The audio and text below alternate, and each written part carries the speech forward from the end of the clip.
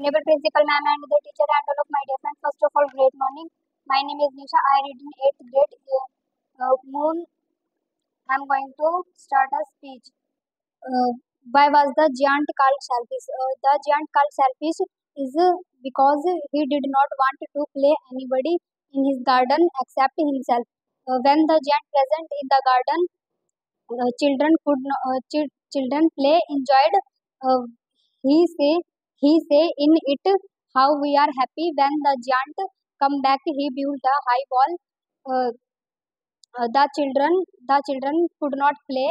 Uh, how happy we are there. Thank you. Have a nice day.